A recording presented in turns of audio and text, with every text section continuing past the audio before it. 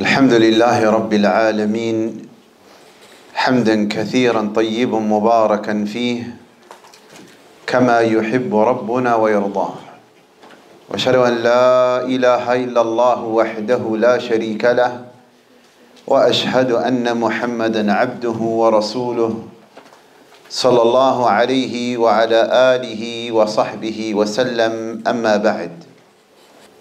Continuing with our study of some of the verses from the book of Allah Azza wa Jal, and today we will talk about a verse in the Qur'an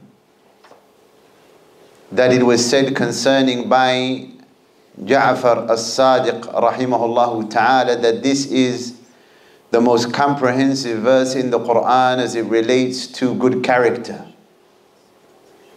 That this is the most comprehensive verse in the Qur'an as it relates to good character. And this is the verse in Surah Al-A'raf, verse 199. This is the verse in Surah Al-A'raf, verse 199. Allah subhanahu wa ta'ala, He said, خذ العفو وأمر بالعرف وأعرض عن الجاهلين. And show forgiveness and enjoin with the good and turn away from the ignorant. Allah subhanahu wa ta'ala, He said, خذ العفو وأمر بالعرف وأعرض عن الجاهلين. Show forgiveness, command what is good and turn away from the ignorant. Turn away from the jahilin. And good character, brothers and sisters, is very important. And again, alhamdulillah, we are in the blessed month of Ramadan. And the month of Ramadan is the month to refine our characters, to improve our character. And there are various proofs for this.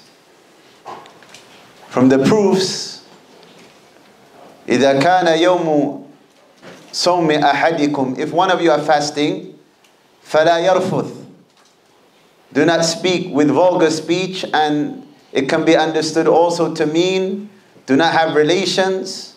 وَلَا يَصْخَبْ, do not raise one's voice, quarreling, arguing. And then the Prophet ﷺ, he said, and if anyone was to insult you, فَإِنْ سَابَّهُ أَحَدٌ أَوْ قَاتَلَهُ فَلْيَقُلْ, if someone insults them or someone tries to fight them, they should say, I am fasting. Look, I am a person that is fasting. And the ulama, they say, ikhwan, with regards to that, the statement of the Prophet ﷺ, فَلْيَقُلْ, the Prophet commanded, say I'm a person who's fasting. One, you're informing them and reminding them that it's Ramadan and we are fasting and we need to fear Allah subhanahu wa ta'ala. It is the month of Ramadan and we are fasting and we need to fear Allah azza wa jal. Also, a person is letting it be known that I'm not scared or I'm not intimidated by whatever is transpiring. However, I'm trying to fear Allah Azza wa Jal because I am fasting in this blessed month. So that statement there is very profound. فَإِنْ سَابَّهُ أَحَدٌ أَوْ قَاتَلَهُ فَلْيَقُلْ, someone insults them or tries to fight them, say, verily I'm a person that is fasting. That is courage. Why? Because that is acting upon the text of the book of Allah and the Sunnah of the Prophet sallallahu alaihi wasallam. And no doubt, brothers and sisters, good character that we find here, it falls under the general verse when Allah Azza wa Jalla informs us about the reason of fasting. Ya ayyuhal ladina amanu kutiba alaykum as-siyamu kama kutiba ala alladhina min qablikum la'allakum tattaqun. O you who believe, fasting has been prescribed for you like it was prescribed for those who came before you, so that you may fear Allah, so that you may possess piety. Good character is a part of piety. Good character is a part of piety. And as I said, the verse that we started with, خُذِ الْعَفْوَ وَأْمُرْ بِالْعُرْفِ وَأَعْرِضْ عَنِ الْجَاهِلِينَ, Surah Al-A'raf. Show forgiveness, pardon, be gracious, command with the good, and turn away from the ignorant. Na'am, Ja'far al-Sadiq rahimahullah, he said, أمر الله نبيه بمكارم الأخلاق. Allah Azza wa Jal commanded the Prophet sallallahu alaihi wasallam with good character في هذه الآية, this verse. And he continued, وَلَيْسَ فِي الْقُرْآنِ آيَةٌ أَجْمَعْ لِمَكَارِمِ الْأَخْلَاقِ مِنْ هَذِهِ الْآيَةِ. He said, there is not a verse in the Qur'an that is more comprehensive as it relates to good character than this verse. Than this verse. And Allah Azza wa Jalla, He said about the Prophet sallallahu alaihi wasallam as it relates to character, conduct, behavior, interacting with others. And this is important for all of us, al-akhlaq, because our character says a lot about us. Our character, it says a lot about us. The way that we deal with people, it says a lot about us. The Prophet sallallahu alaihi wasallam, he said, ما من شيء يوضع في الميزان أثقل من حسن الخلق. There is nothing that is placed upon the scale that is heavier than good character. There is nothing that is placed upon the scale that is heavier than what? حسن الخلق, good character. And Allah Azza wa Jalla, He said about the Prophet sallallahu alaihi wasallam, وَإِنَّكَ لَعَلَى خُلُقٍ عَظِيمٍ. You indeed have an exalted standard of character. The Prophet sallallahu alaihi wasallam, he had the best character, to the extent, ikhwan, Abu Dharr radiallahu anhu, when the Prophet sallallahu alaihi wasallam was sent with the message of the Prophet, Abu Dharr heard about it, and he sent his brother. He sent his brother to go and investigate the affair of the Prophet sallallahu alaihi wasallam. And when his brother went and studied the Prophet sallallahu alaihi wasallam, and he came back to Abu Dharr, look at the words, how he described the Prophet alaihi salatu wasalam. He said, رَأَيْتُهُ يَأْمُرُ بِمَكَارِمِ الْأَخْلَاقِ. I found that he, meaning Muhammad sallallahu alaihi wasallam, I found him to command with good character. Good character. Good character, when we deal with our elders, we respect them. They are not from us those who do not have mercy upon the young, and those who do not respect the elders. They are not from us those who do not respect the elders, and those who do not have mercy upon the young. Good character. They have good character when they deal with their neighbors. They have good character when they deal with their brothers or their sisters.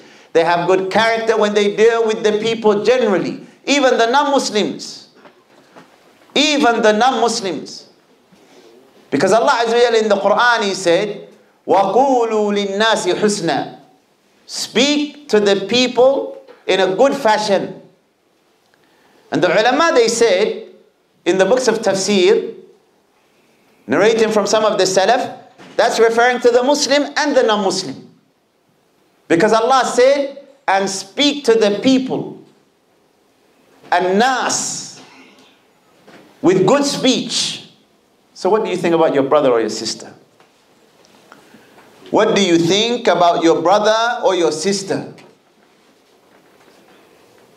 More so, if Allah Azza wa Jalla commands you to speak to everyone in a good fashion, respectfully, then what about your brother or your sister?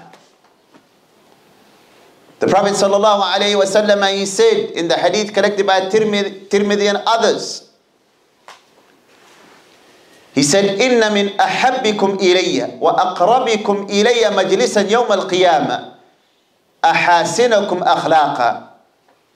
The Prophet sallallahu alaihi wasallam said, the most beloved of you to me, and the closest of you sitting to me on the day of resurrection, are those with the best character. SubhanAllah, look at that. The Prophet sallallahu alaihi wasallam, and every single one of us should want to be loved by the Prophet alayhi salatu wasalam. He said, "Inna min ahabbikum ilayya," the most beloved of you to me, "wa aqrabikum minni majlisa yawm al-qiyamah," and the closest of you in sitting to me on the day of resurrection. Every believer should want to be close to the Prophet sallallahu alaihi wasallam in station. The Prophet said, "Ahasinakum akhlaqa," those who have the best character, the best conduct. And especially, brothers and sisters, when people come to the masjid. When people come to the masjid, new people or old people, it doesn't matter. We should have the best character, especially those who claim to follow Qur'an and Sunnah with the understanding of the Salaf. Were the Salaf rude? Where are you getting that from? Were the Salaf disrespectful? Where are you getting that from? That's not in the Qur'an. That's not in the Sunnah. That's not in the way of the Sahaba. That's not in the way of the Tabi'een or the Atba' Tabi'een. Because the masjid is the house of Allah Azza wa Jalla. It doesn't belong to any one of us. وَأَنَّ الْمَسَاجِدَ لِلَّهِ. The masajid, they belong to Allah. This doesn't belong to any of us.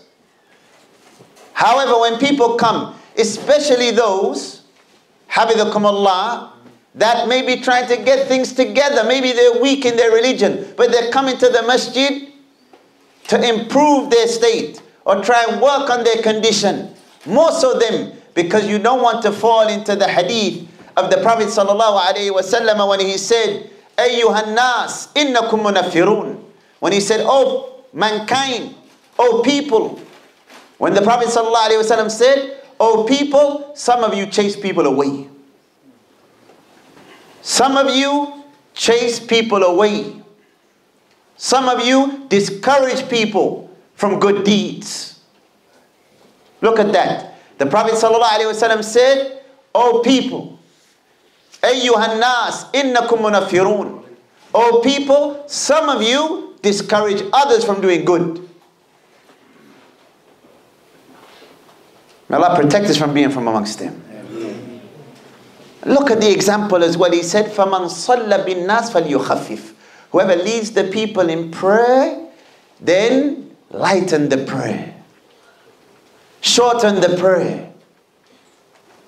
He said, because فَإِنَّ فِيهِمْ الْمَرِيض, amongst them is the sick, وَالضَّعِيف, and the weak, وَذَا and the one with the need. SubhanAllah, look, the Prophet ﷺ said about these people, the one leading the salah.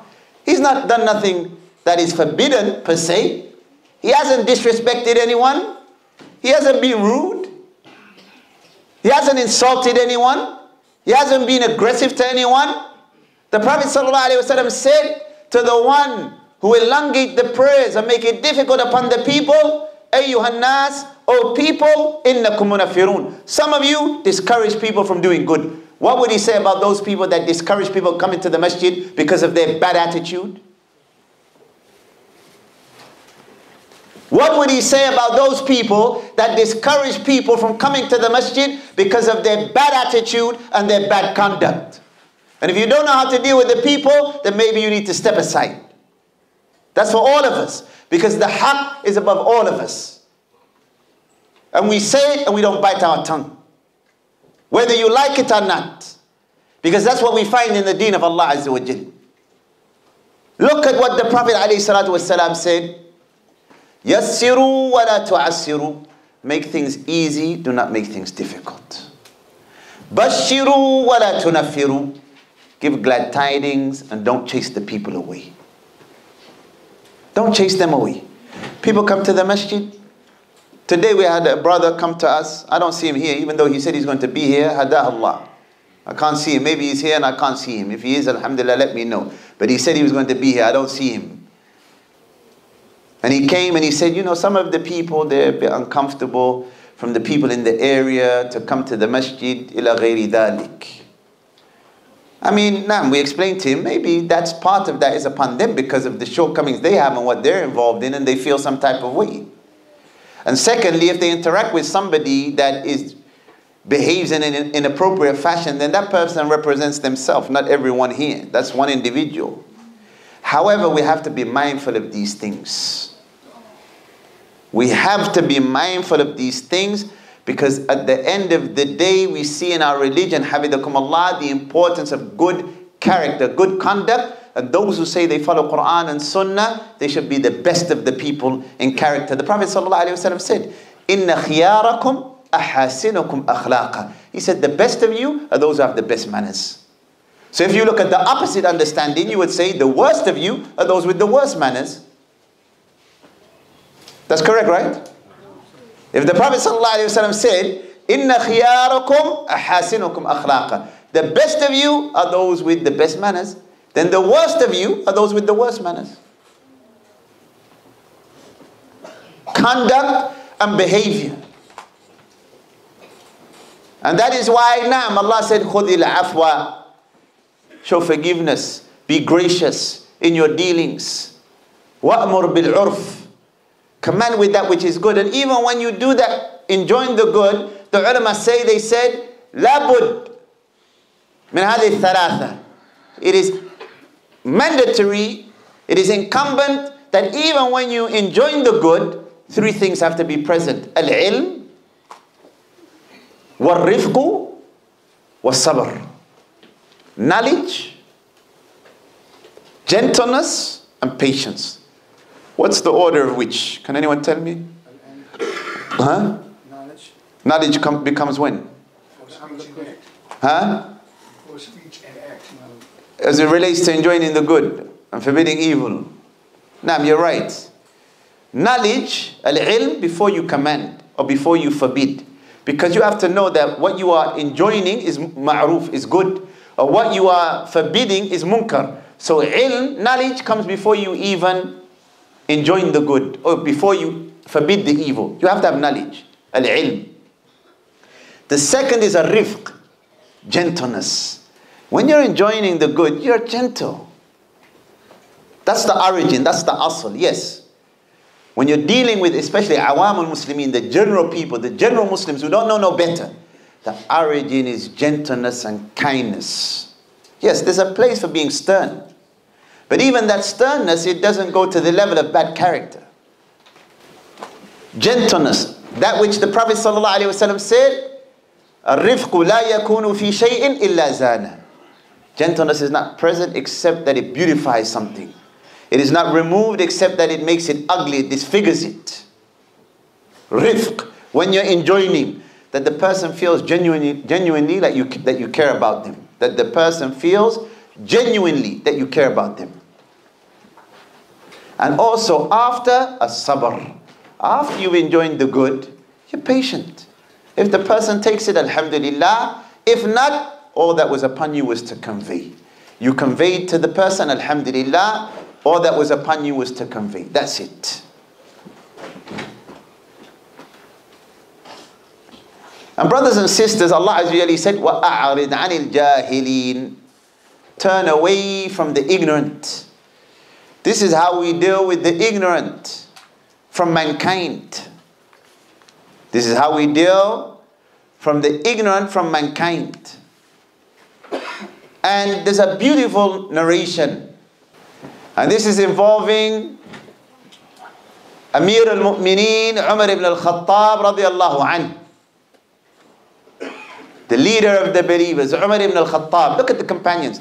That's what I'm saying. When we say that we are following the Qur'an and the Sunnah with understanding of the companions, let's look at the companions. Let us look at the companions of the Messenger of Allah sallallahu alayhi wa sallam. A man, he entered upon Umar. Umar was the leader. And he said, Ya ibn al-Khattab. He said, oh son of Khattab. Look, never called him Amir al-Mu'mineen. He never said, normally when you, the leader of the believers, you would say, Ya Amir al-Mu'mineen. Oh leader of the believers. You know, with respect. He said, Ya ibn al-Khattab. Oh son of al-Khattab. Ma tu'atina al-jazla.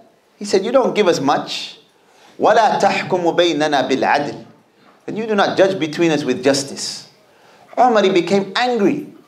to the extent that he wanted to punish the individual. He wanted to discipline him. Umar is the leader, radiallahu anhu. This person spoke to him in that fashion. Umar, he wanted to have this person punished. Al-Hurr was present. He said, Ya Amir al-Mu'mineen. He said, O leader of the believers. He said, Allah said to the Prophet sallallahu alaihi wasallam, خُذِ الْعَفْوَ وَأْمُرْ بِالْعُرْفِ وَأَعْرِضْ عَنِ الْجَاهِلِينَ وَإِنَّ هَذَا مِنَ الْجَاهِلِينَ. He said, Allah said to the Prophet, show forgiveness, pardon, be gracious, enjoying the good and turn away from the ignorant. Hurr said, this person, he was talking to you like that, he's from the ignorant. When Al-Hurr recited the verse from the Qur'an, they said, Umar, khalas. Any anger disappeared from him. Why? They said because Umar was waqqaf. كان وقافا عند كتاب الله. He would stop with the book of Allah Azza wa Jal. Even if he was, look, he was upset because the person said to him, you don't give us much, you don't judge between us with justice. Umar was angry. But when Al-Hurr recited the verse from the Qur'an, Umar did not move. He remained in his place. And khalas, the anger disappeared from him. Why? Because كان وقافا عند كتاب الله عز وجل. Because he was someone that always stopped with the book of Allah subhanahu wa ta'ala. Brothers and sisters, do we stop with the book of Allah? When a person is angry and upset and they're on the verge of fighting and someone says, seek refuge with Allah from the shaitan. And they say, I don't want to hear that right now. MashaAllah. And you're someone that submits to the Qur'an? What, only when you're happy, not angry? You're somebody that submits to the Sunnah? You tell them, you remind them, seek refuge with Allah from the shaitan. It's not time for that now. This is what I want. That's an example of now you've given precedence to your hawa over the book and the Sunnah. Wal-'iyadu billah. And again, brothers and sisters, I emphasize before we break our fast, the importance of good character, working on our character, all of us. Because characters, the ulama, they mention nam. Some people, Allah created them with certain characteristics and qualities, generosity, nam, honesty, mercy, compassion, and other than that, shyness. However, some people may need to improve in those areas. So nam, there are also characteristics and qualities that we need to work on if we are lacking in those areas. And it's not an excuse to say, that's the way I am. You're using profanity every other word and someone says, Akhi, stop using profanity. You say, that's the way I am. Wallahi, brothers say these type of things. We've heard them. That's how I talk. Ya Akhi, ittaqillah, fear Allah Azza wa Jalla with your tongue. Likewise, the way you deal with people, the way you deal with the elders, the way you deal with the young, the way you deal with your wife, the way you deal with your husband, the way you deal with your children. Respect. Have respect when you deal with people, regardless of their station. Because you have to deal with people the way that you want to be dealt with. That comes in the hadith. Man ahabba an yuzahzaha anin nar. Whoever wants to be distanced from the hellfire. Wa yadkhul al-jannah, and enter paradise. Then when death comes to him, wa yu'minu billahi wal yawmil akhir. Then let him believe in Allah on the last day. وَيَأْتِي إِلَى النَّاسِ مَا يُحِبُّ أَنْ يُؤْتَ إِلَيْهِ. Then let him deal with the people like he loves to be dealt with. Whoever loves to be distanced from the hellfire and entered into paradise, then when death comes to him, let him believe in Allah on the last day and deal with the people the way he loves to be dealt with. That's for men and women. Look, it's about paradise and hellfire. The thing that enters people the most into paradise, good manners. Good character, like I said. Shyness, compassion, honesty, as-sidq, generosity, respect, fulfilling one's word, fulfilling one's agreement. Any sifat that is jamila, any quality or characteristic that is good and beautiful. Now, that is what we should strive to possess. When someone's talking to us, alhamdulillah, we pay attention to them. We're not ignorant and we turn away like they have no importance or no worth, and we know that they're talking to us. La. Good character. Al-khuluq al-hasan. And again, somebody may ask, what's a good book to read about good character? Read Riyadh al-Salihin. Riyadh al-Salihin. And ikhwan, I close with this. Barakallahu feek. As it relates to the da'wah, we know that people who don't like the da'wah, they're looking for any excuse to say, that's those Salafis. Or specifically, Germantown. I knew Germantown, I like that. If we know that, why are we going to give them ammunition? Why are you going to give them?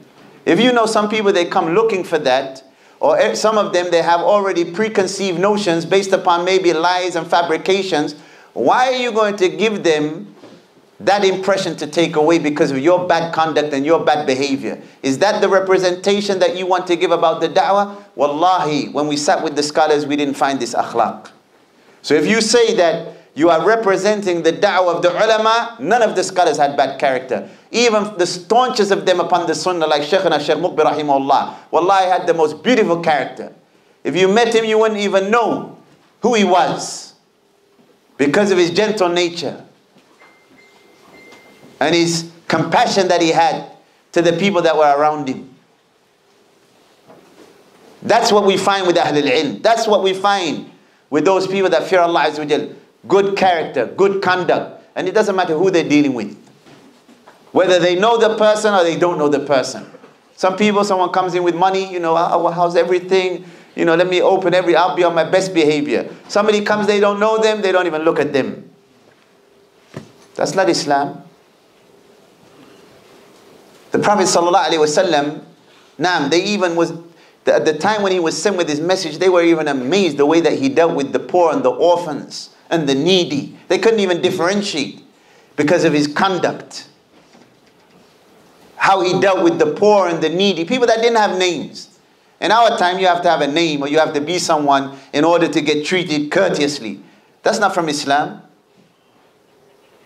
That's because a sign, wal-'iyadu billah, that's a sign of somebody not loving for Allah because you got ulterior motives. It's about what someone can do for you. Because if you love for Allah, you would love every believer the way Allah has commanded you to love them. And as I said, even as it relates to the non-Muslims, some people think because they're not a Muslim, I can disrespect them. No, Allah said, وَقُولُوا لِلنَّاسِ حُسْنًا. Speak to the people properly, with good manners, in a good fashion. And the ulama of Islam, we say we follow the Salaf. The Salaf said the Muslim and the non-Muslim.